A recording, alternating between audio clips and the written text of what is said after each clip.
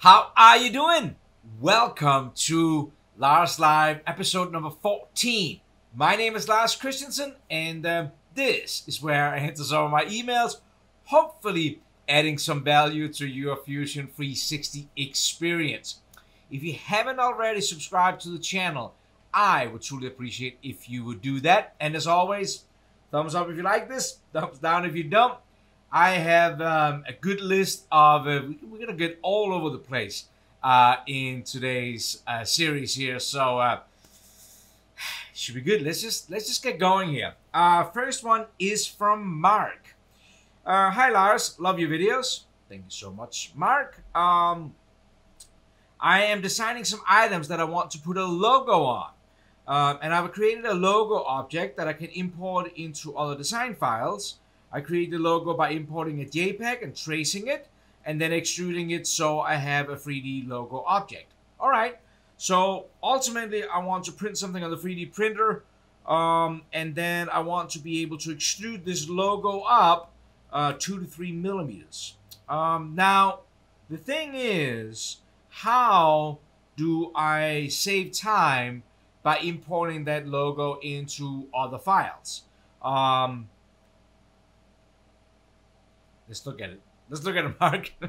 This should be a, this is one of those that if you already knew this, you're going to be like, oh yeah, I already knew this. But if you didn't, you're going to be like, whoa, wait a second. So let's make a logo. And Mark had imported a JPEG and do some tracing. We're actually going to do that later in this Sunday edition anyways. So I'm just going to make a sketch line here. Let's do an offset of that. Let's do that 10 millimeters, and then let's put some text in it. So I'm just gonna make kind of like my own here, and then we'll go ahead and place that somewhere, something like this. So let's say that, maybe I'm gonna make it a little bit bigger. Oops. Let's say that this was the logo that we had created in that sketch. So the idea is that we have this logo. We want to be able to extrude this to different surfaces for different models later down the road. So what I would do is I would do this sketch that you have used, Mark. I would save this. So I would go in here and I would save it as Mark logo sketch. So you see that I haven't extruded anything out. I just left it as a sketch. Now, 2 weeks goes by, and we are now modeling something up. Let's just do a rectangle here. Let's make it 300 by 400 maybe. I don't know. So now we have like this surface we have modeled up. It could be all kinds of things. Probably linear or flat, sorry, surface. Now, I'll go back to the file that we had. I would open it up in its own window here. I would go in and edit that sketch. And then I would just highlight it all and do a Control-C for copy.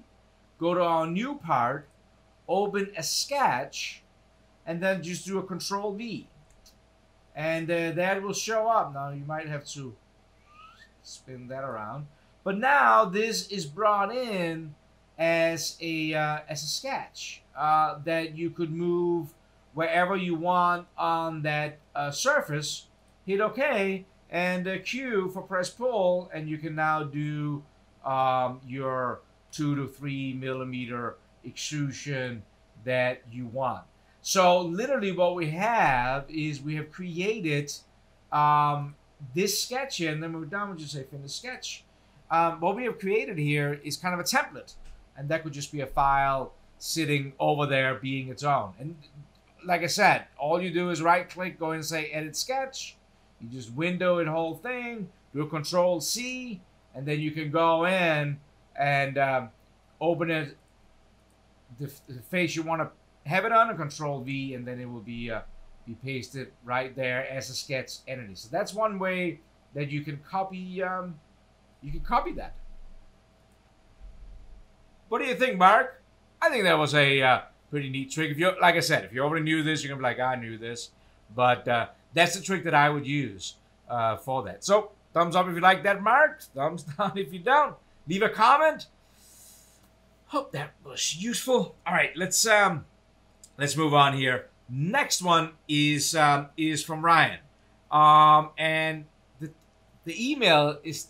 By the way, you can always send me an email, lars.christensen@autodesk.com. It's all down in the description of the video. The title of this email was Crazy Straw. Hi, Lars. Love your show. Very happy about that, Ryan. I would like to know how to make a crazy straw.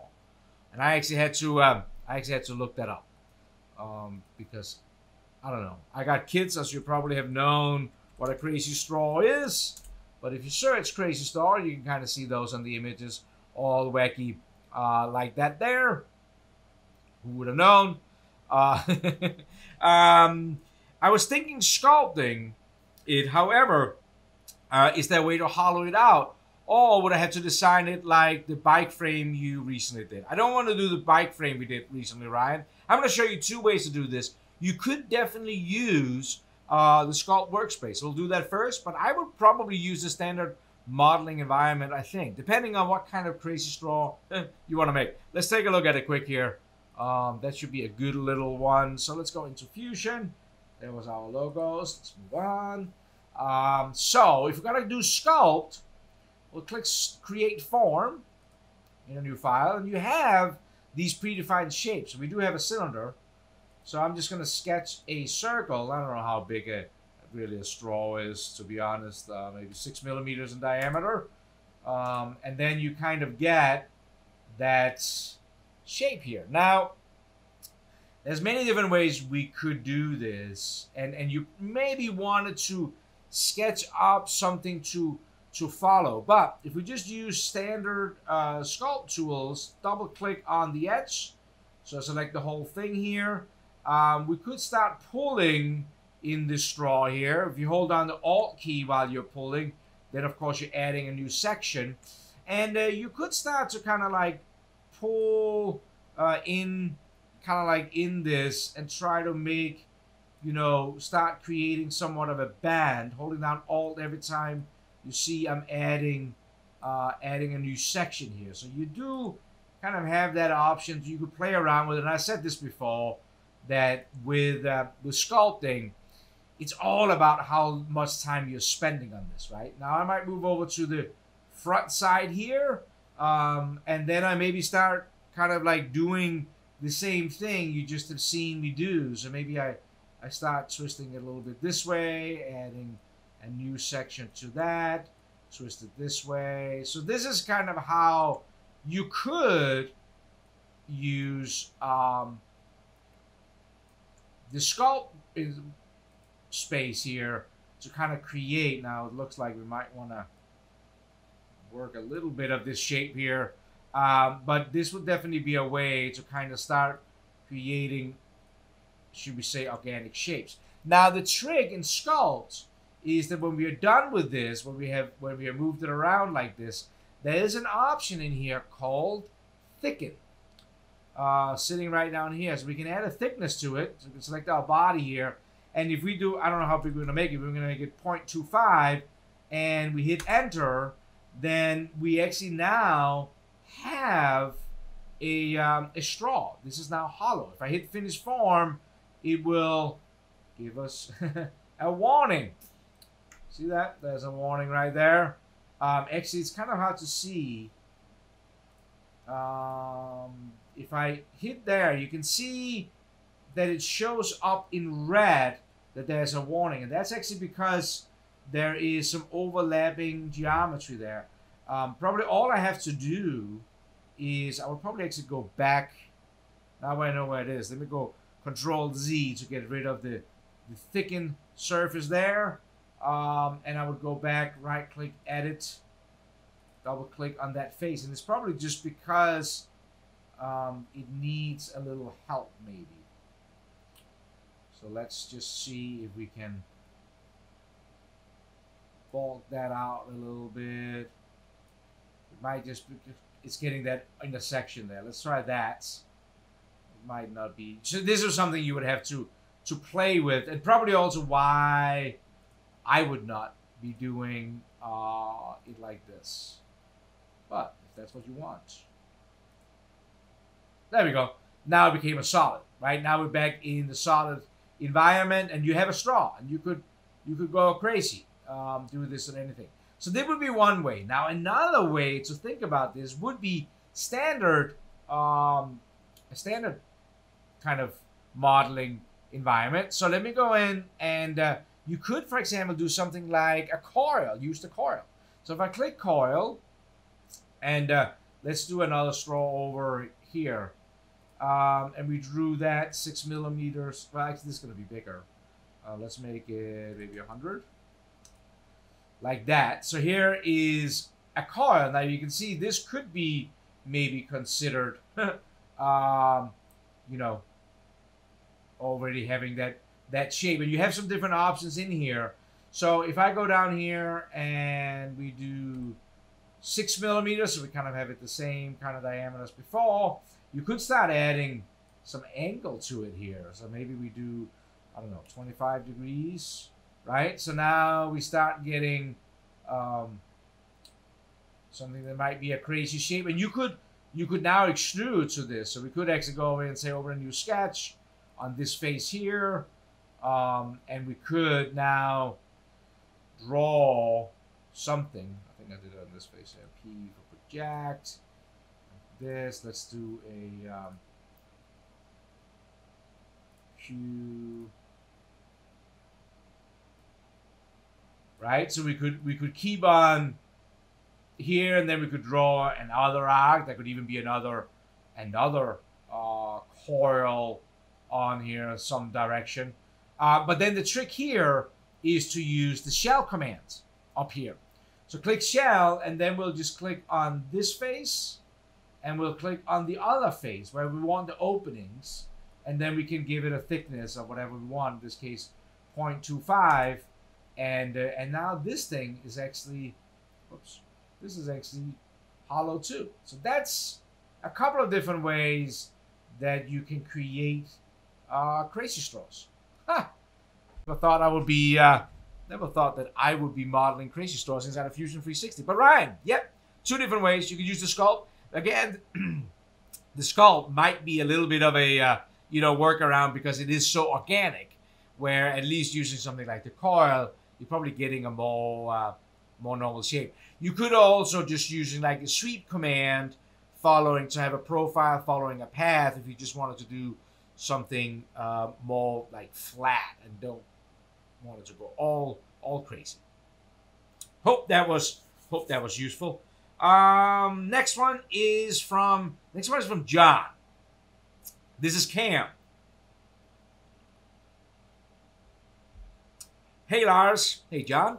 I really enjoy your videos. I recently purchased a seat of Fusion to run my Morisiki. Oh, that's a cool mill. Still learning Fusion.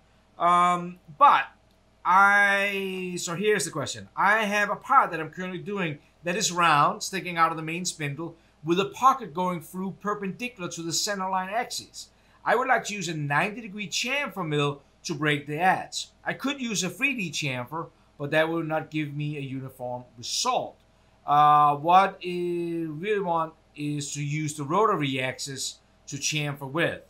Haven't seen videos, so let's do that. So we're going to actually do 4-axis. This is 4-axis mill turn, or it also was maybe could be called live tooling. Let's take a look at this. So, new model here, and let's just go ahead and do C for circle, and let's do a 150 millimeter diameter, and extrude this out. That's the round bar. And then John said that he has a pocket going through the center line. So we can draw up the center line if we want to. Something like that. And we could do a pocket. Let's do a midpoint to there. And I don't know how big we want to make this pocket. Maybe we make it 50 by 50.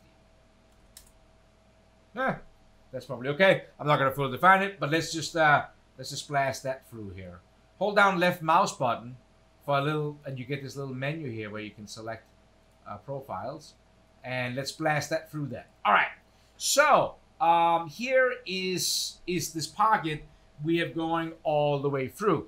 Now, there's a couple of things I'm not 100% sure about with this part, but what I'm going to show today is what I hopefully you will find as a cool little trick. See, so most likely you have some inside corner radiuses also in this pocket going through. But if you just, I don't know if you do that. You could be doing something like a single EDM or something. But if you go in here and do a chamfer, what is really what we wanted to do. We wanted to do a chamfer. We're using a 90-degree chamfer mill. If I go in here and select this edge and this edge, and I give them, I don't know, 5, notice what is happening in here when you get in close.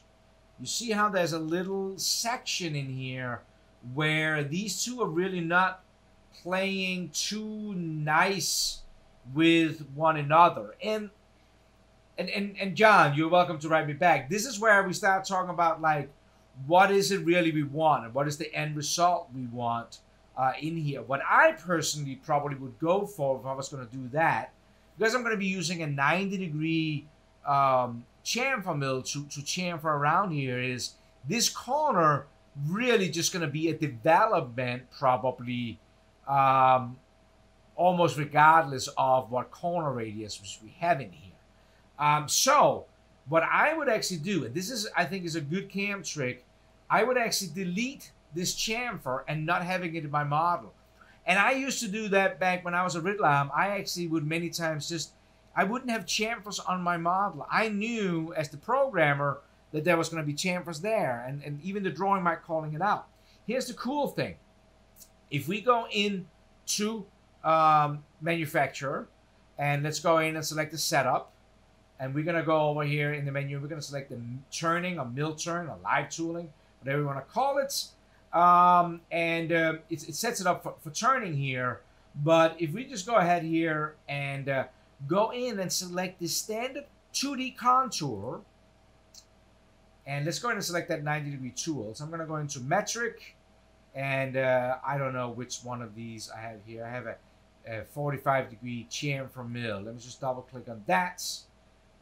Let me just go ahead and check it here. Edit. This is right out of the tutorial library, right? So you will actually see that is not sharp. So I probably want a no tip. So now it's a sharp one. And now if it was so now I'm just going a little bit past John. If this was what I was going to do, I would now save this to my library. But we're just going to leave this one here. We're going to use this one. Okay. Next, I'm going to go to the Geometry tab. And inside of the Geometry tab, you will see that there is a wrap function. I checked that one. It's asking for a cylinder. I'm going to select this top cylinder here. And then it's asking for a contour selection. And I'm just going to select this selection right here.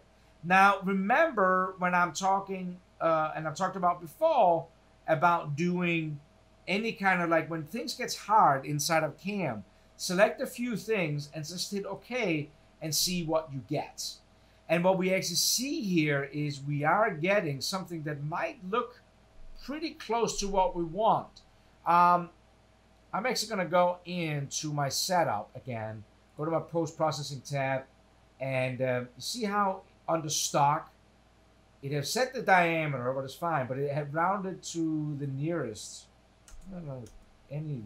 So I'm going to make the stock finished. Let's just process this. And let's simulate this. You can turn the stock on. And let's just see what we get when we are doing this. So this is definitely a, this is a 4-axis move, right? It's going to do that right on your machine. And of course, your post has to support this. So we can kind of see this here. This looks decent. Now, of course, I just picked that edge. So right now it's actually not removing anything. It's just right on that edge. That's not good enough. But did you know that inside of the 2D contour, if the 2D contour toolpath sees a chamfer mill, then if you go over to the passes tab, you will actually see that there's a chamfer section that normally don't appear for a standard end mill. So now we could go over here and say, all right, let's try to make a 1 millimeter chamfer width at maybe 1.5 tip offset. I'm not sure if this is good. I'm gonna hit OK to see what I get. And that might look pretty good. Let's go back here and let's just simulate this. And now it looks like we actually get somewhere, right? Like we're getting a chamfer. Now, it's a little bit hard to see when I do this because I just get that raw stock. But what I could do was I could go into my setup again. And instead of using this fixed stock, I could actually go and say from solid and just select this original stock we had here. Let it reprocess, regenerate. And then now, if I go into simulate, now you will actually see, we see that finished pocket, what is really what I want. And let's try to slow it down a little bit. And now you will actually see that it looks better. Now, if you still are like, yeah, but now the solid kind of comes in the way, I still can't really see how it's going to look like. You could go into your model and just turn that off. Now you can actually see the development better. You could also go in and change the material to something else in here if you feel like this should be better, a little bit better to look at. So let's just run this backwards a little bit. So now if we go in and we look at this corner here, comes down,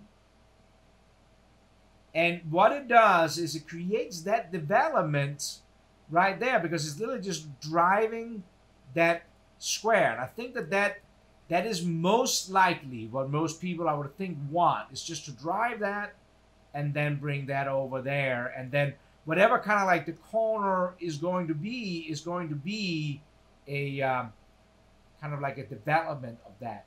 That is definitely how I think that I would interpret that. John, you tell me if this is useful to do kind of like those chamfers. If you're just looking to apply a chamfer to a pocket like this, most likely you just kind of like want that development happening there without too much action. So I hope this one was good. I felt like that this one is one of those that showed you maybe a couple of tricks that you didn't know. That's the goal, at least. Thumbs up if you like this. Thumbs down if you don't. Just a quick little chamfering 4th axis tip there. Subscribe if you haven't already, and hope you found that useful. All right. Let's jump through a couple of other ones here. It's good stuff. Next one here is from Dominic. And Dominic sent me an email. He also sent me an image. I'll call the image up. Done with this cam one here. He sent me this image. 3, 2, 1. There we go. Right there. That is a pretty cool Fusion model. Hey Lars, I'm really enjoying your videos. Thank you so much, Dominic. I just didn't find if it's possible to do a walkthrough animation. I'm drawing a 3D of my house that I'll build, and I like to go through the model to see how it looks like from inside. And then he sent me a link to a video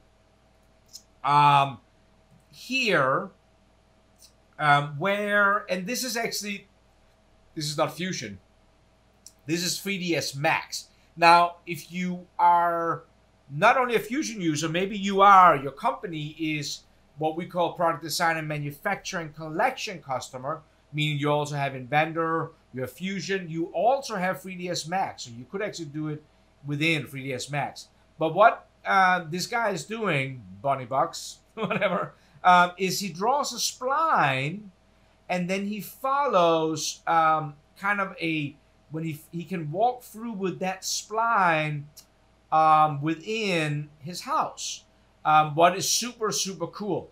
Now, the difference between Fusion and 3ds Max is that Fusion is a mechanical CAD software where 3ds Max is more used for high renderings and animation, like in the movie industry and things like that. Now, in Fusion though, remember how last week I opened up the week before, I opened up my garage here. We do have an animation space. Now, this animation space though is not really meant for walkthroughs. It's more meant for like exploded views and things like that. You can somehow get there if you go into the animation space, but I'm not that good at this. You probably have to be better than me. But what you can do, so you have this little timer down here, and if you bring it over, I thought this is a curtain, the red little thing. I thought it was a cupcake for the longest time. If you bring it over that, then it will not record anything when you're moving around. But if you set this to, let's say, 2 seconds, and I move this over here, see how it just recorded something. And if we hit play, it will actually kind of bring you from one space to the other. So actually probably the best way to show this is if I go here, go to front, bring it over to 2 seconds, do a rotation like this. You get that recorded. We can do another 2 seconds. We can go like this, right? So you kind of getting, you get the idea. And then when you're doing this, you can kind of see how we can play through the model. Now that might make you tempted to say, I'm going to delete here, and I have done a video on this before. That might make you tempted to say, well, I'm going to make a walkthrough 2 seconds, and then I'm just going to scroll my mouse wheel and get myself nicely into the garage here, and that will work okay. The problem with this is that you have a tendency, and this is just because this is not really meant for this, you know, if I hold down and do a rotation with my shift middle mouse button here, you can see how I'm kind of like ending up getting myself outside the garage. And now I'm actually ending up having like, the first section is good, but then I kind of ended up out there, what is maybe not what I wanted. So you can delete that again, be back in there. So it makes it a little hard. So now I'm going to talk about 3D mouse to kind of make this movement. See, now I'm kind of outside again. Try to get through the wall. There we go. That's my staircase. And now I'm probably making a mess out of it. Right? So it's not the same as when you're watching using a professional tool for that. So this, it's not really that great to do this kind of movement. But if you're looking to just kind of like, if you're gonna, you could maybe doing some section views of this, multiple recordings, and then stitch it together again. But this is definitely best for like I did before, where I kind of like did a view cube kind of thing, where, you know, you're trying to just maybe do a little bit more of a presentation, you know, in this sense here. Maybe do a spin it around like that, and then when we play it through here, we get a little bit more of like a interesting look, and then you can publish it out as a video. So just know you can do that. Save it out either as an AVI, either you can save it to the cloud, or you can save it right to your computer. I'm not going to do that.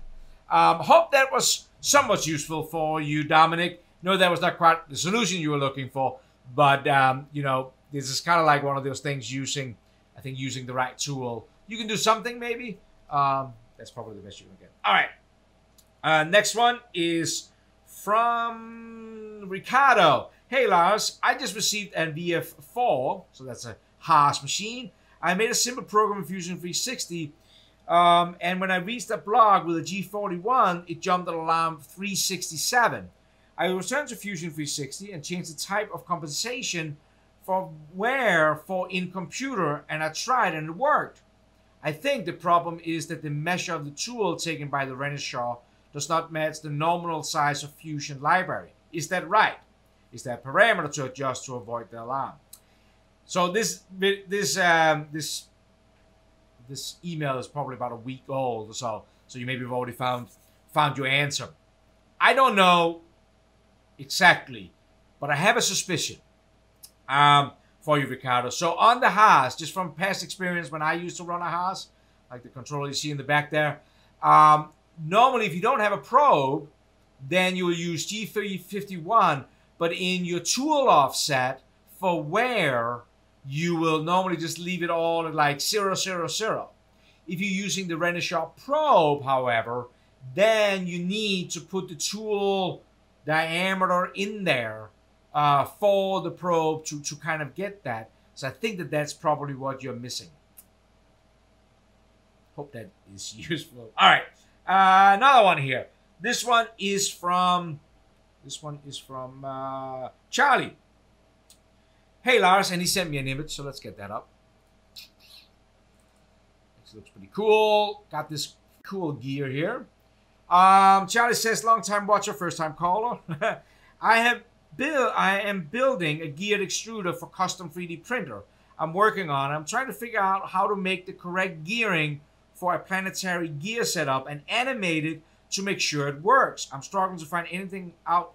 So if you're interested, I could use a hand. Here's the image on what I'm working on, and he also sent me the step file for it. Oh, I never showed the image. Sorry. He's just looking at me reading. There's the image of the gear. Sorry about that. All right, so we have this gear. This is a step file trying to make that gear ratio for that, and going ahead and model it up. Now I can tell you, and then animate it. I can tell you that I would not animate it inside of Fusion 360. So let me just talk about what I would do. Other people give you comments, thumbs up, thumbs down. This is what Lars would do. I would first of all go over here and I would get my machinery handbook. See, whenever it comes to gears, don't try to model up a gear like as your own kind of standard. Get one of the gears that is inside of the machinery handbook. You can buy this one. I bought this one on eBay. Don't buy the latest edition because they're pretty expensive. Buy a used one on eBay. If you use the gear data in there, you don't have to worry about if the gear is going to work or not work. They will work because you use the right dimensions and everything. So that's my first thing I would do. The reason also that I wouldn't try to animate this inside of Fusion is because the only way you can really animate a gear is by using the context sets in there. So if you go in, let's get out of this. If you go into assemble, we have this enable context sets, and again, because Fusion is a mechanical CAD software, it has to solve everything. So all those gears, your computer will literally just die. Like, it won't die, but your computer will stall. It cannot make all those calculations in there. And why can't it? Well, it doesn't have to, because if you're using the gear data inside of Machinist Handbook, you don't have to worry about the gear ratio. That's kind of my point. So I wouldn't do that. All right. Anybody ready for some 3D printing? Maybe, hopefully, here on a Sunday. Next one here is from Ryan. Hello, Lars. I watched some of your videos. I have a particular challenging problem. One of my designs have completely gone missing. Oof, that's bad. But I have an STL file of it, and I've used an STL to IGES converter. Okay. And though it said it failed twice to upload, I actually succeeded. Well, you know, what do they know? The issue with the pieces is over 100,000 triangles. 100,000 triangles. Now, it's all faces, and I need to figure out how to turn it back into a normal solid without 100,000 triangles. All right, this is for all my 3D printer friends. And so I can make some adjustments that I need to make. I'm currently sitting in the patch asking to stitch it together as a file. Blah, blah, blah, blah. So trying to get rid of these. All right, so what I thought we will do, because we have some fun here, what I did, let me just open up a new file. What I did was I actually went out and I felt like we needed a new STL file for our live streams here. So if I go out and say insert mesh, I brought down from Thingiverse, so I like Thingiverse, that STL file. All right, check this out. I'm going to show you a couple of different things with this. This was just way too fun, way too cool. Now, this is fine. This is an STL file, right? So if we don't need to make any changes to this, and I'm kind of like, Ryan, I'm moving a little bit away from your for your question just for a second. Of course, you could just have printed that. You could have opened up your 3D print application to send to your printer and be done. But if we wanted to convert this into a solid, we didn't have to. So what Brian did was he used an STL to IGES converter so you could get it converted. We don't have to do that unless holding that accuracy of 100,000 triangles is important. See, and I've talked about this before, but let me just quickly say it again. STL files is made up of triangles. You can see that here. Now, the more triangles you have in, the more accurate the shape is. So see down here on the bottom, this is not a very accurate shape. It's some big triangles. In here, we have some small triangles.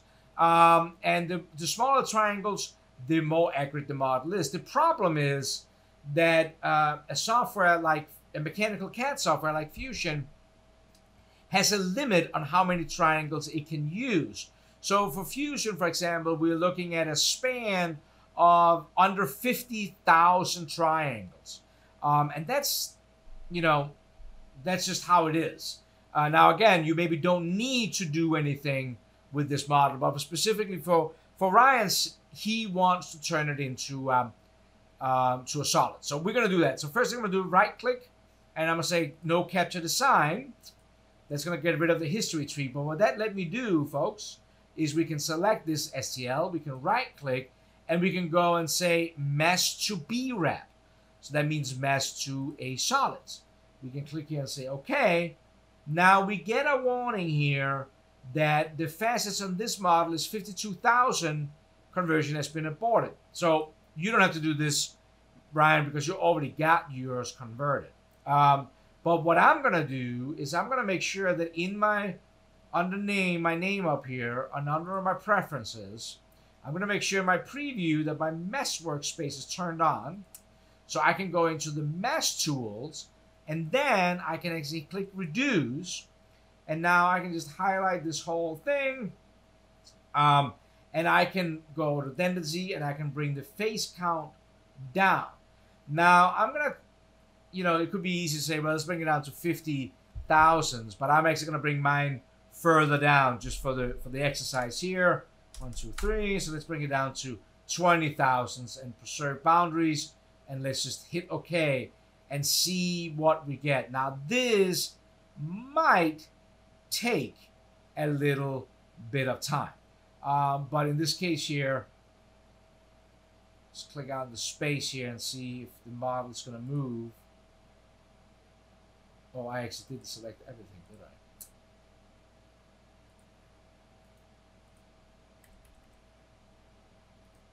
Why is it still pre-selected blue?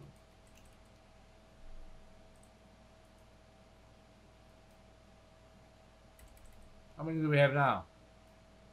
Hide this whole thing, right click, convert to B-wrap, new body. Okay, so now I only selected I don't know why I didn't select all of them.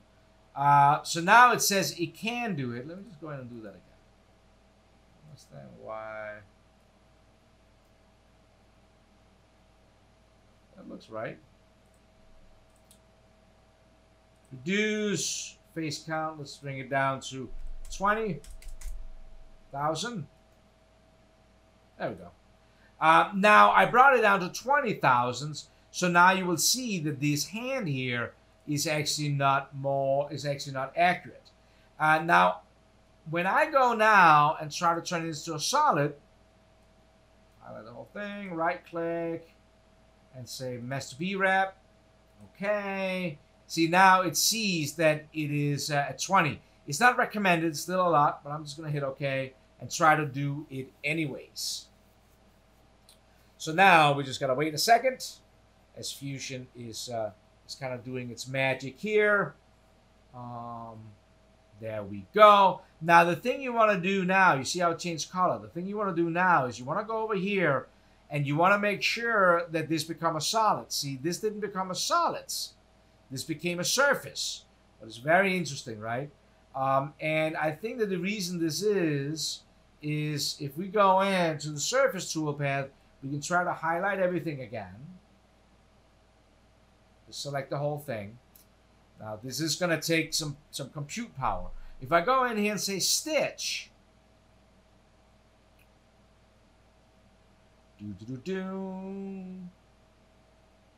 because we want this to become a solid.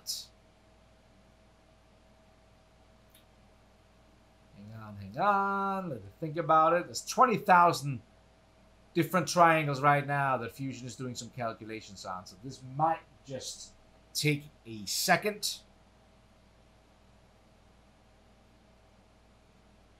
But what we will get out of this is that Fusion will actually show us that we have a gap in this model. That's why we ended up with that 20,000 surfaces, because it couldn't make it watertight. You'll see over here on the edge that it actually shows us some different areas, if you're looking at the model here, where there's some issues. So it looks like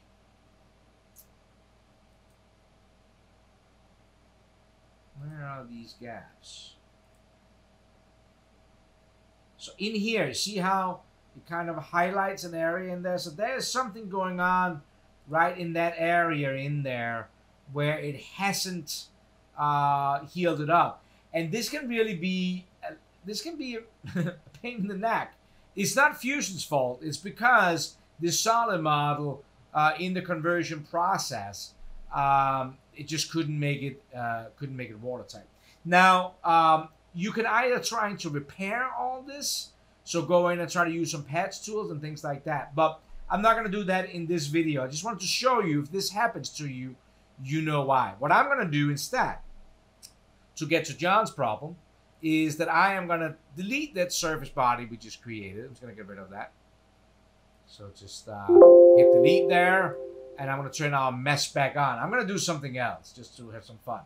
I'm going to go back into the mesh tool space, and I'm going to do a plane cut, and I'm going to select our mesh body. And then here for my plane selection, I'll select this plane here. And now I'm going to just remove all this. Like this. And I could choose to say fill. But I'm going to choose not fill, because that's going to kind of show you that problem we had before where it was just a bunch of surfaces. Oops, I didn't want to cut off the hand or the finger. Let's go back in and do that again. My mistake. Cuts. Let's bring it back again. Let's bring it up in an angle a little bit. That's okay. I didn't want to get rid of the hand. Can I select this maybe? Delete. Okay. So what I want to show you is actually what is happening on what happened before, just with those surface models. See, if I go in now and I say, all right, let's convert this over to a solid, and then I get to your thing here. Oh, we gotta be on the solid, right click. Okay. Now I just got the model a bit smaller, but this is gonna be easier. The reason that it couldn't become a solid before was because that there was a gap, right? There was a tiny little gap. Now there's a big gap. But this is my point. So what you could do is you could try to go in with the surfacing tool and try to repair all this. Now, I'm trying to do this a little fast. So I'm just going to select the patch. I'm just going to select that outer boundary. That's going to put a patch on it. And now if I go in and do what I tried to do before, highlight the whole thing, stitch it. And if you don't have any holes, if you don't have any gaps, what is the case now, what I just did, then when you hit, you see there's no gaps in here. Now when I hit OK, then you will see that it's going to turn this in. It's going to take these two surface bodies now. It's going to turn it into a body. That's really what we want. And that's where Ryan is. Now, I did all this work, Ryan, just to get to the point of showing you a couple of tricks to do this. So, first of all, know that if those 100,000 facets you have are like big facets, like on this flat plateau here, you can actually select that area, hit delete on your keyboard, and Fusion is going to try, whoops, you might have to go back in and turn your feature tree on. Fusion is going to try to heal this. Nope, it does turn it back into a solid, or to a surface body. Huh. That is interesting. There you go. So you can't be in this. I was under the surface tool about it. Then it just deletes it. You got to be under solid. So notice what's happening here. I'm selecting a face and I hit delete on my keyboard. Fusion is actually trying to heal up this face. It's actually removing these triangles. It's actually pretty crazy. Now this will take some time to do. I couldn't do that one. Let's try to go ahead here and select this face. Hit delete. So you will actually see that I'm removing those top faces and making them more normal. And you could probably go. We could actually probably go around here, and if we did this long enough, we should be able to end up with a unified surface. So that is one way to do this. Now, another way to do, like the hand, you can't do this on, because on the hand here, this is it can't solve. I don't think it can solve that up. Like if I select this and hit delete, it will not keep it here. It just keeps it flat. That's why we can do it. But this is actually a curved surface. What you would have to do here would take a lot more work, Ryan. And this is just the nature, because you're coming from an STL file, we don't have better data. What you could do was you could go into the sculpt environment. I'm just going to create kind of like a sheet here, like this, and I might just add some more segments in here like this. And if I go in here, right click, edit form, and just select all this. And this is definitely not a solution you're going to be super excited about maybe, but what we would have to do is we would have to rebuild all this up. Let me make it a little smaller. We'd have to build all this up as a sculpt. And I wouldn't even probably be up for this job. But what there is a function in here that will let you do under modify, will let you do a pull function. And that would actually pull these points to each closest intersection. Right? And in this way here, you would actually be able to pull all these points. You could have window selected these points. But to get my point here, you could start like creating a sculpt over our STL file that is just triangles. This is a little bit like what I've said before when I'm using this terminology. Many times I say garbage in, garbage out. You know, like we don't have better data than this STL file, so therefore this is what you're gonna get, right? This of course will take some time to kind of like pull all these points to that solid model. So that is one thing you could do. Now, what I'm going to do to this model, just because, you know, if you watch this long here and you haven't turned me off yet, I feel like I owe you this. I'm going to delete. I want to finish this so you can kind of see how it will lay that sheet. And I made other videos about that. Now, what I would probably do between you and I, at this point, for anybody who watched this as a 3D printing, I would create an offset plane from the bottom here. Let's go in and look at it from side. I'm going to drag this up like this. And then I'm going to do a split body. I'm going to split this body, our hand body, with that plane I just created. Through there. And then I have two bodies. Body 1, body 2. I'm going to right click and remove body 2.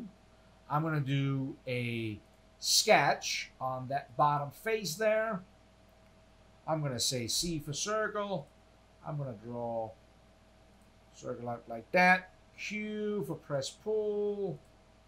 And I am going to give this something like that there. And that is now a solid body. We could start doing some engraving on it, but yeah. So that would be another thing we could do. Maybe you can replace some of the stuff with, cut some of the stuff away and replace it with new solids. And then it's maybe only certain areas like here where you have to do that. All right, I'm gonna finish this part here. I am gonna put a chamfer on this edge and this edge right there. Let's make it 5. Let's make it 2 like that. And go to Tools, go to Make, 3D Print. I'm going to select this model here. Now, does this one, friends, does this one need support material in here? This is always my question. Will this need support material? I don't know. Like somebody said to me, anything that is 45 degrees, less than 45 degrees. But I don't know about over on the side, inside of the hand here. Is that going to collapse? Maybe.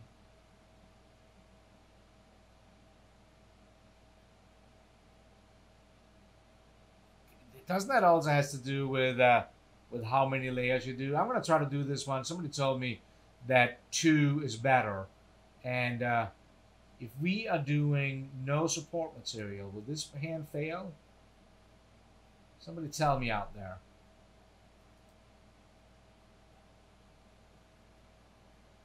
Somebody's going to leave me a comment. 5 hours to do this. Somebody, I should probably do a test cut. I'm just going to hit print. Anyways.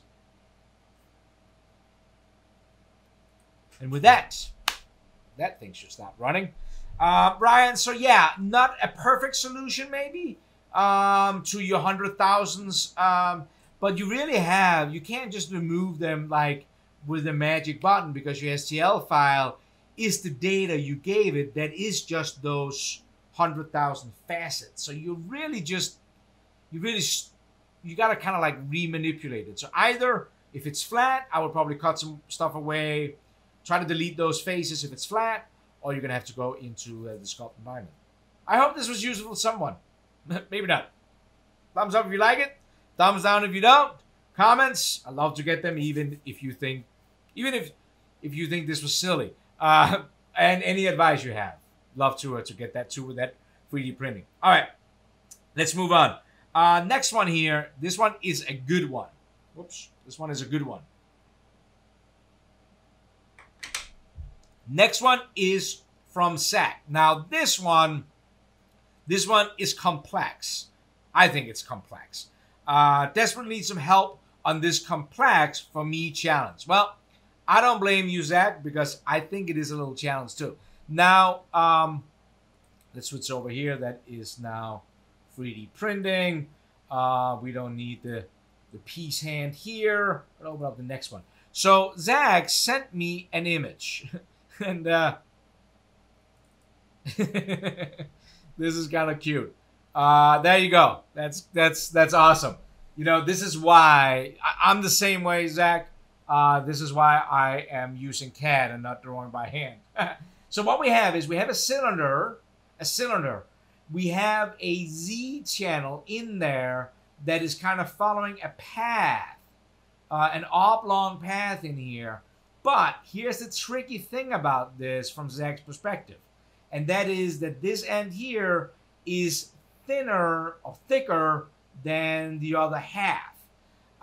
This here is going to take a little bit of modeling up. And I hope that this is useful for you. Now, again, if there's some of you guys out there, when you see this video, if you have a better way to do this that would actually work, then I will definitely love if you shoot me an email. But this is definitely not easy to do.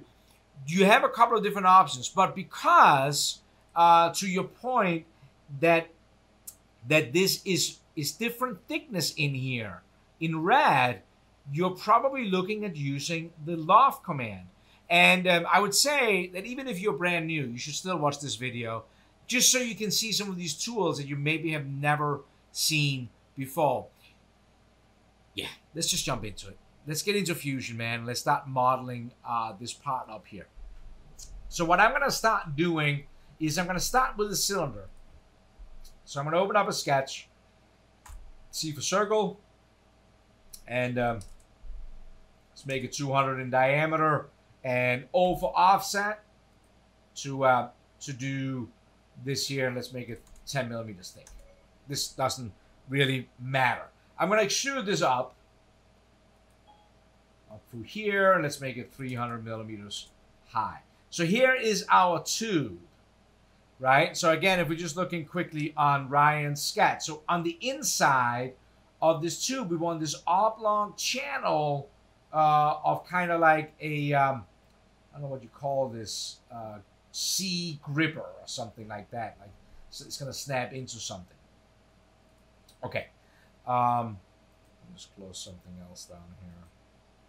Okay, now what I would actually probably do right here is I am going to cut this tube in half and remove half of it. You can always mirror it back in the end.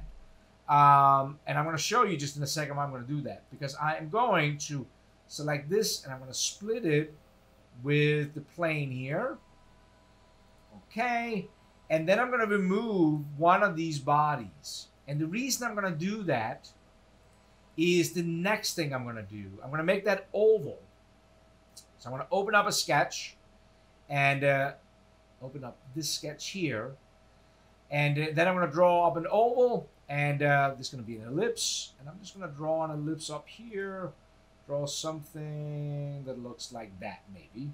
And let's just fully define this. Normally I don't like to fully define things on these ones, but this is a little bit complex. So I want to make sure that we get this about right. So let's make this 75 and maybe make this 120. Doesn't really matter. And I'm also going to go ahead and make this 150. Now, what I'm also going to do is I'm going to make an offset of this oval and bring that out. And I'm going to make that 10 millimeters. What we have now is we kind of have this oval sitting here. Now, and this is what was the reason that I am going to do this. I cut this pipe in half. It's because I'm actually going to project this shape over on this face. But because I'm going to do a loft on here between these, I actually don't want this to be continuously all the way around, because it would actually screw things up. What this oval is going to be is it's going to be our rails for our shape, and I would actually probably only do 1/4 of it. So what I'm going to do is, still inside of that oval shape, I am going to create a line, and I'm going to close a line from here, from this endpoint here to this endpoint, and from this area here to here. And then I'm going to trim this. This is a command I'm not using very often. I'm actually going to trim half of this oval away, so we're just ending up with some of this. Now I just killed my fully defined, and you could redimensioning it again. I'm going to not go for that. Here comes the first tool that I don't know if we have used ever on these Ask LarsLive. We're going to open up a sketch on this front face. Doesn't really matter. We're going to go in and we're going to do a project to surface command. So we're going to select that face we wanted. So this is why we had to cut the pipe in half. We're going to select the curves. That's going to be these two curves here. Now it's hard to see because everything is blue. Those two curves right there. And then instead of saying to closest point, I'm actually going to control along a vector. So I want to bring it along this axis right here. And now you see that that appears in there. I'm going to hit OK. And now that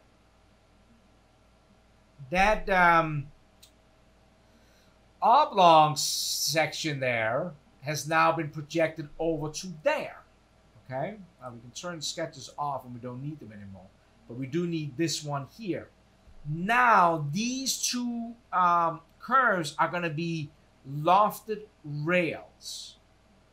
So now what I'm going to do is I'm going to start sketching on 2 planes. So I'm going to start out with, I'm going to finish the sketch. This sketch is done here. And it can actually be a good trick is to right click these. And I'm going to just rename this to be called rails. And the reason I'm doing that is now if you hover over and you see it says rails down there versus just sketch 2. Just make it a little bit easier to find things. I'm going to create a offset plane that is on the midpoint. So that's 150 up. That will be right where those points are.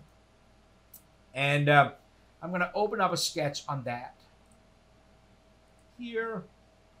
And I'm going to rotate it around up here. And I'm going to draw a center rectangle. And this is maybe not the best way to do this, but I'm going to do it this way anyways.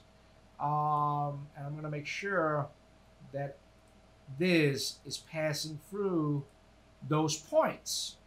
And I'm actually also going to make sure that it's crossing into our solid. That's important. So I'm actually going to hit D for dimension. And I'm going to make a point from here to here and make sure that this is overlapping. And then I'm going to make sure I want a dimension from here to here. And I'm going to make sure this is, we're going to make that 10 millimeters. Now, what I'm going to make is the C channel that we have. So I'm going to do that C channel that, that Zach wants through here. And then I'm actually going to draw up kind of that C channel up like this. I'm only going to do half of it. This is hopefully one of those that you're going to learn from. So I'm just, not right now, I'm just coming up with some numbers here. 3.5. I had to practice this one before we did this one. And I'm going to make sure this one is 10. So remember this 10 millimeter.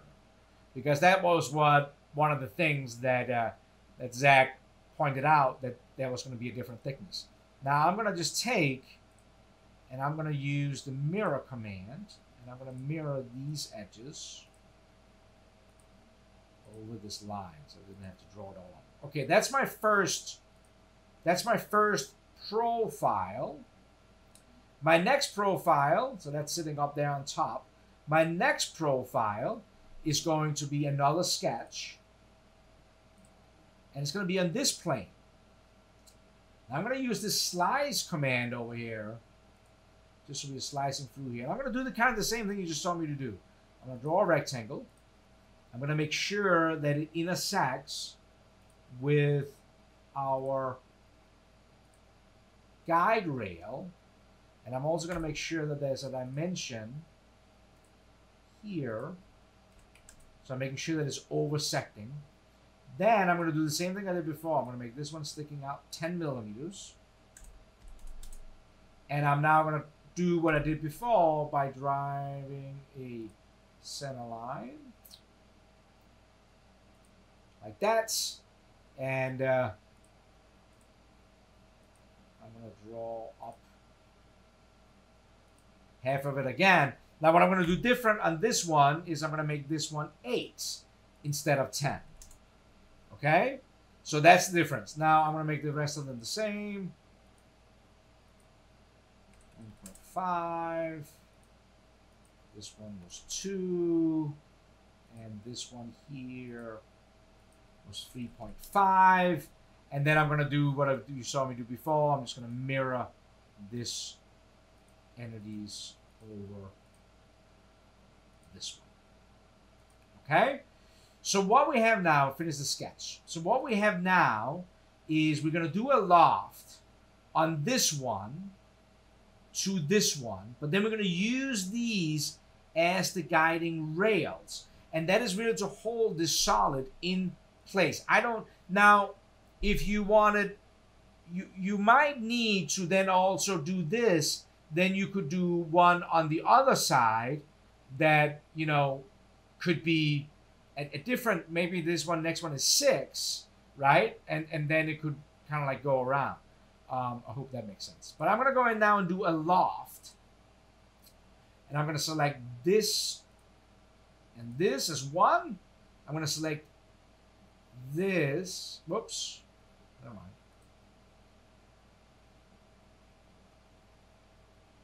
Make sure I select the right profile.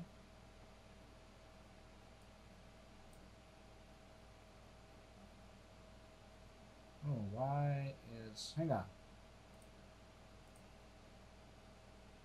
There's something up with that profile. That profile is not right.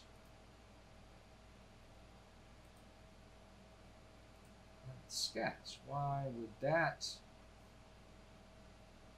not be an enclosed profile?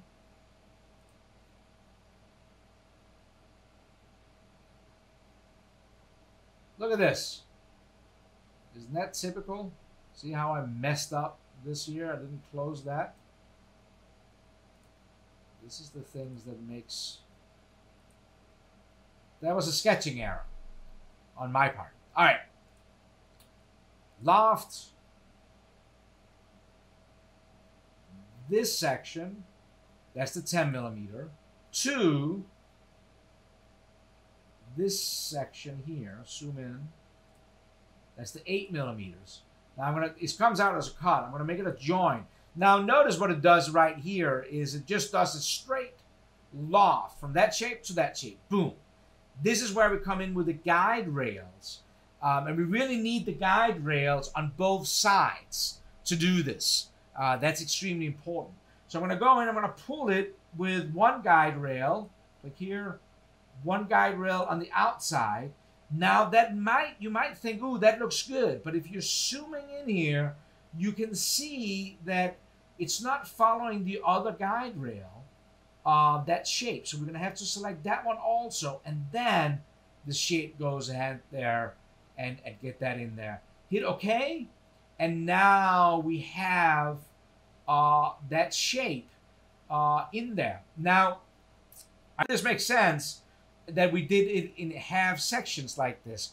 We could now, so this was 10, we could now make one over here where we use guide rails again, and we could do that. It could also be, and I don't know what you're kind of looking for here, Zach, but you could also, of course, we could just go now and do a mirror of features. And if we did this right, we should be able to mirror all this over like this.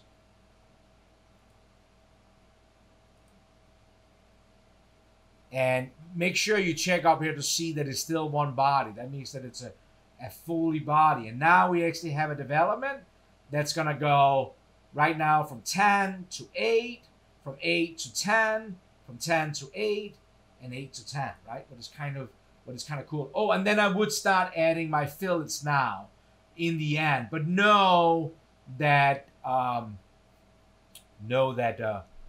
that will take some time to calculate. That is one way to do. This is how I would do that. And then of course, you know, this last shape, if it's, you probably don't want it to be. So we could say mirror. Can we mirror this feature? So I'm going to select that over there. Okay, and then we could combine these two, join them together. Okay, and then you kind of have that that cylinder there with that shape. That's how I would do it. This was I think was a pretty complex one. I would love to know how you would do this. Found this helpful? Thumbs up. If you thought this was stupid, thumbs down. And again, if you have a better way to do this, you know, one way could probably maybe try to build it out of surfaces would maybe be this is the best way I could come up with. Hope you found this useful. All right, let's jump to the next one. If you haven't subscribed to the channel, I would really appreciate that. Next one, Lars. I'm a YouTube subscriber of yours, and I've been watching and learning Fusion 360 from you and finally downloaded the program yesterday. Awesome. Here's my question. This is from John, by the way. I have just purchased a Shaper Origin. I'm assuming that's I'm assuming that is a router. Can you direct me through the basic lessons that will be most relevant in a woodworking application? I'm going to be doing inlays, making two-dimensional paths, cutting out patterns, and so on. I actually don't know, John, if I have anything. So what I have is, if you go and you search on YouTube and you search woodworking, maybe wood Lars, I don't know what the heck coming up then. I have done something on some wood carving down here. I made some wood cabinets in here. I've done some small wooden boxes. I did actually a layout for cam, how you can lay out multiple sheets. I have done a few like that. Now, if you go to my channel, anyways, let's go to the channel here. If you go to the playlists, you will see that I have my Make Anything playlists. And if we click on the Make Anything playlist here, you will see that I do have a Make Anything sign. I've done that using the router. I made some saw push sticks. That's probably the best. That's probably the best that I got for that. I haven't. Most people who follow the channel know that I'm not a great woodworker to begin with. And the Stepcraft is kind of like, I wish I had more time to play with it. So I have some videos on that, but I wouldn't say that I'm perfect on that.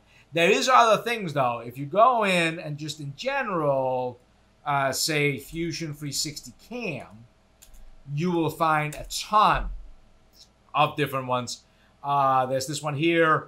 My good friend John Saunders was hanging out with him earlier this week. You know, just go and watch some of the basic cam videos, and you should be all rolling with that. That's about the best we can do with that. All right, next one is from James. By the way, hope you find this useful. Thank you for all your guiding help. I have a 1-inch cube, so we are back in inches. I want to put a taped hole, 5 by 16 by 18, on 3 sides, but go all the way through. If I use the hole command, it will work out, but I only get image of threads. If I do the same by extruding 3 holes, then using the model threads, then I get, and he gets an error. Let's try this. James, let's try this. And then I'm going to show you a solution to that. Maybe if we get the error. So I'm going to go over here and switch over to metric, because that, or to inches, because that was what James said. So he had a cube of 1 inch by 1 inch. We can do that. 1 by 1. Press pull 1 inch. Okay, there is his cube. Now, so what James is saying is that he gets an error when he tries to extrude 3 holes and then use the model thread for it to work. And when I saw this, James, I was thinking, well, it's probably just because your model threads are, you know, it's too hard for the computer to calculate the model threads. But you actually don't, when you're using the hole command, that's what you use. If you click on the hole command and we select the face here, let's look at that face. So we can do a reference. So let's do a reference from the top. Let's make that 0.5. Select another reference here, 0.5. So now the hole is right in the center. Oops, I shouldn't have hit enter. Edit. This is going to be all the way through. All the way through. This is a threaded hole, right? And this was going to be 5, what was it? 5/16, 18th? So that is like 31, 25, 5/16, 18th. Okay. So here, if you do it like this, on this, make sure that you check the model down at the bottom. Now it's modeled. Okay, so now what James is saying is that when he does the same thing, now he didn't have it modeled, but if we go ahead and we do the on the side here, let's look at that. Let's do 0.5. Next etch. 0.5. I hit enter again, sorry. All the way through, it's going to be another threaded there, and the size is, what is it, 31.05/16. Now if I click modeled, is it going to fail on us? All the way through.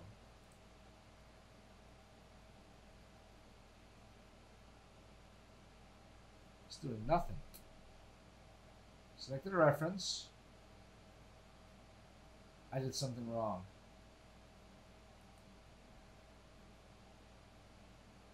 Size is wrong. 31. Huh.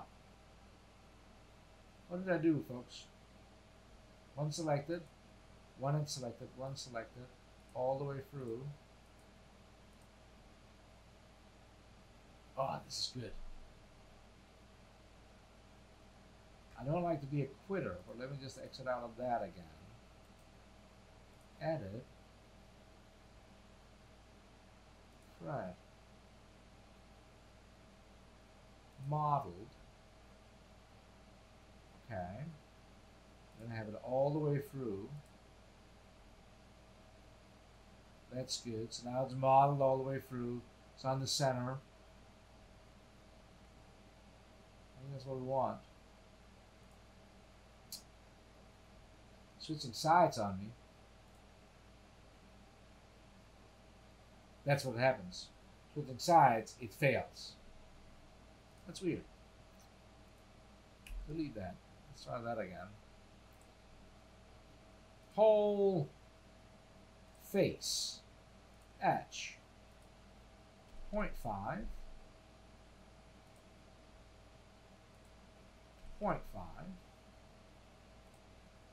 all the way through. Thread. That's what we want.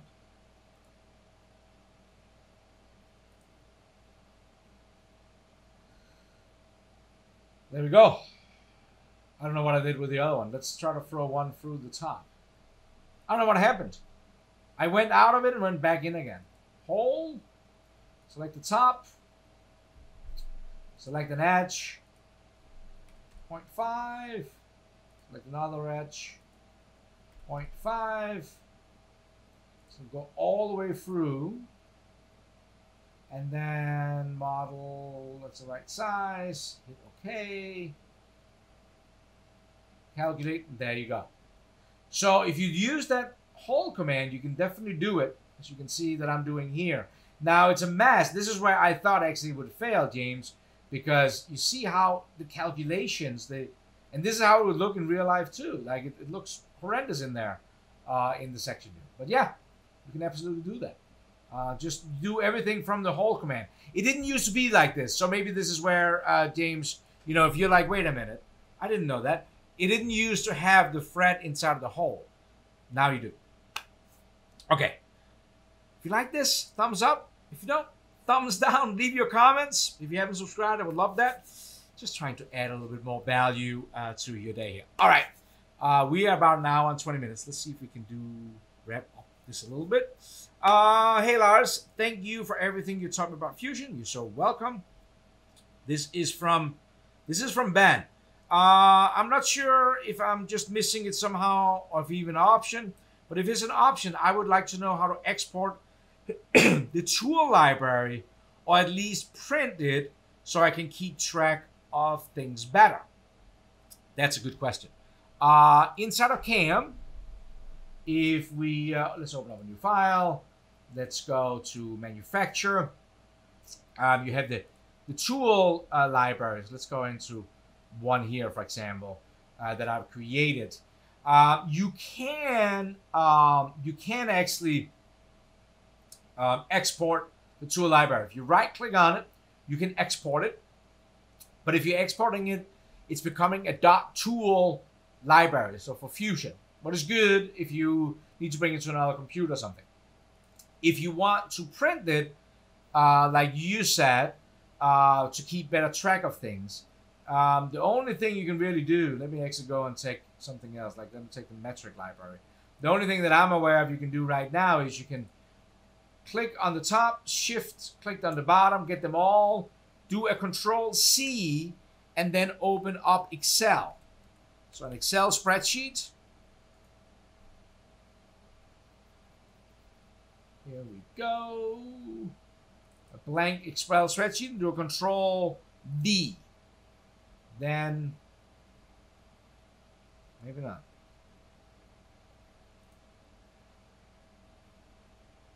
Oh, hang on. That's not what I wanted. File, new. Okay, let's try this again.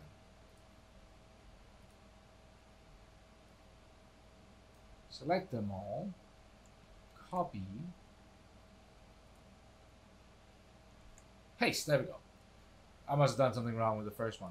Now you get it in here as an Excel file where you will see that you have all the columns. You have all kinds of information in here. You know, what all the breakdowns are, dimensions, and things like that. So that's one way to get it in there. You even have like tool holders and things like that. That's the only way that I am aware of we can bring it in. Hope that was useful for you, Ben. All right, let's do one more. Last one is from Summit. Hey, Lars. Hope you're doing well. I'm doing awesome, man. This is from Summit in India. I'm a big fan of yours, and I learned Fusion 360, seen your videos. 2 questions. How to get access to Mac Mastercard hardware. Whenever I select any hardware, it brings me back on the login page, but my Autodesk email or password isn't working. Could you please help? So I actually looked out on the forum to see, let's not save this, to see if I could find a good answer for you And one suggestion there was to actually go in, if you click on the question mark up here, I think.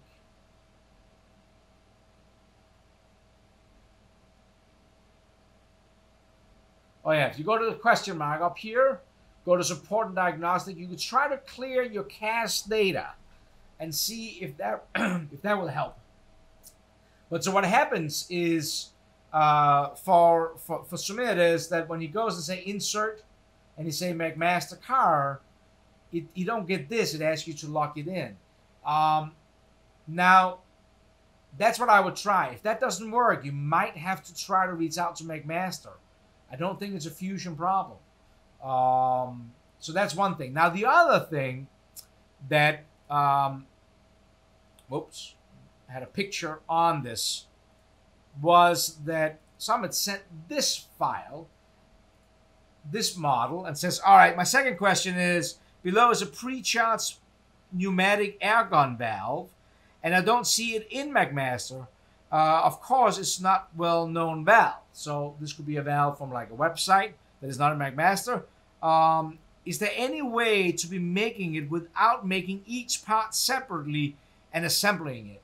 And I think this is a really good one to talk about because,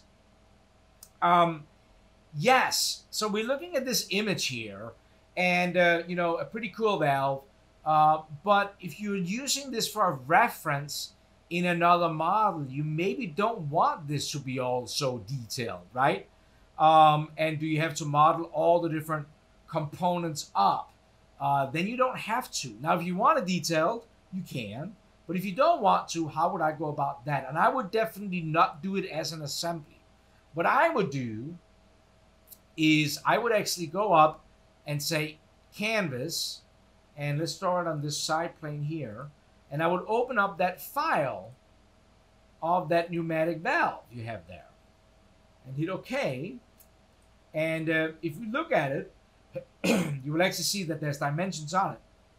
So if we go over to the tree over here, and we right-click on it, we can calibrate it.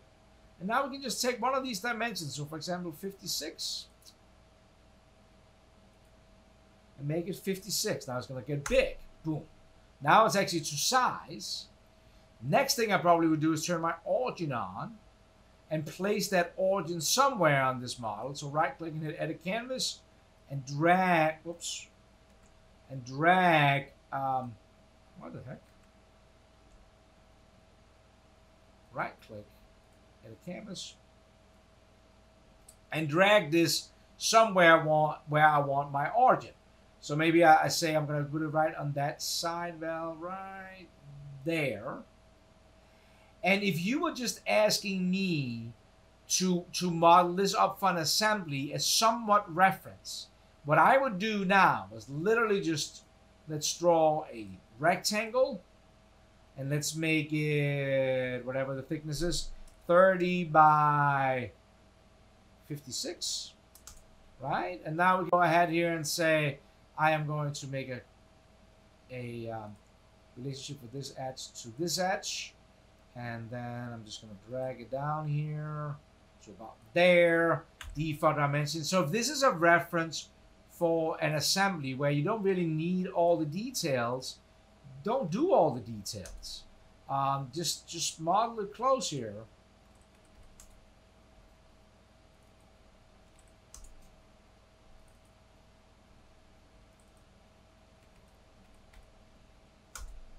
Right, like that maybe it's close enough right there. Maybe I hit alpha line, I draw this out here, and then you could actually just draw like the profile. Again, I'm just, maybe I need this in assembly. I don't really need all the details of this model. You know, it's just a reference model. We could do that. We could also do the same thing over here. We drew another line going down here, over and up. D for dimension. This one's going to be 30. This here is going to be 18 divided by 2. And let's just draw that last line up there.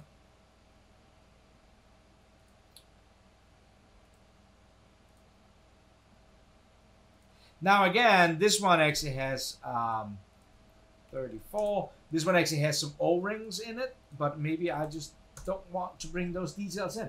So with all these sketches now, I could go ahead and say, that's it. All these sketches. And now I'm going to go ahead and say extrude. And I'll start with the box here, the center box. And I'm going to turn on symmetry. And I have no idea how thick this box is. Let's just draw it out like that. And if I hide my canvas for a second and turn my sketch back on, you can kind of see all the stuff we drew up.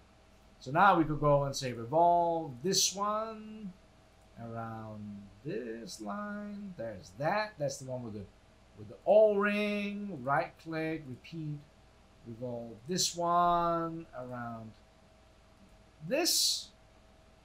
Right click, repeat.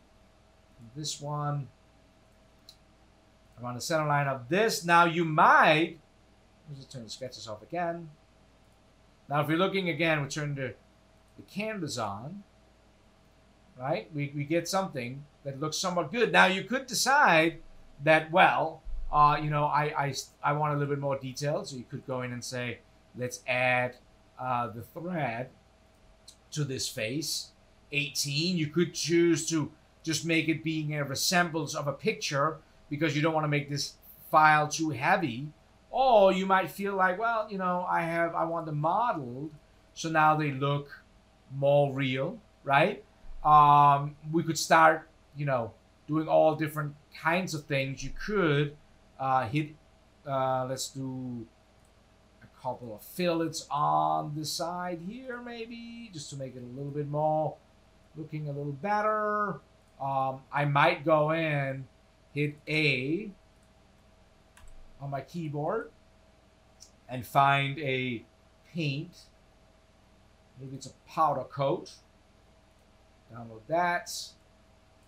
Drag that on there. Now I knew that this here, actually if we're looking at the canvas again, let me just open up the photo itself. On the photo, you will see that it's, on the photo here, it's black, but that is silver.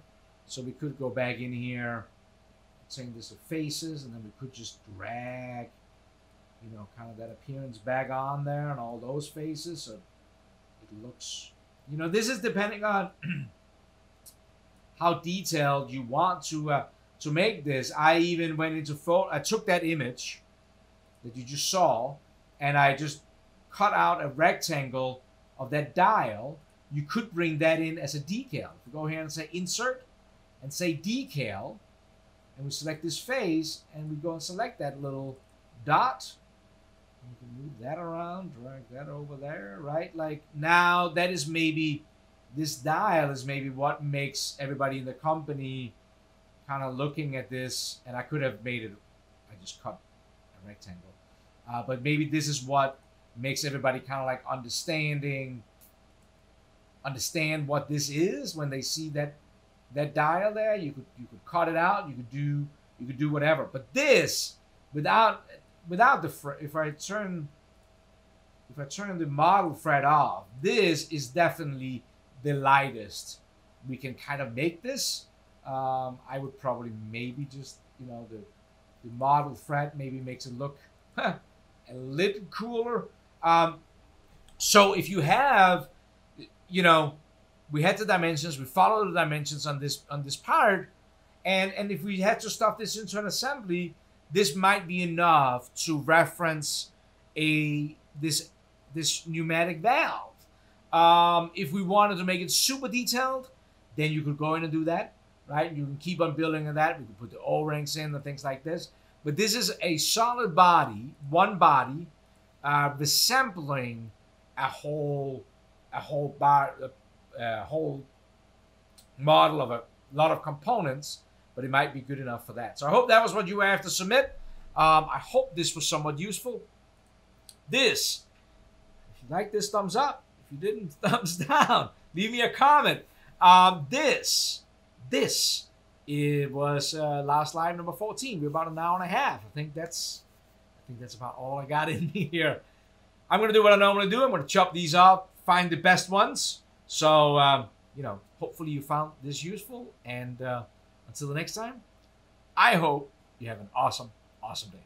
Take care, folks.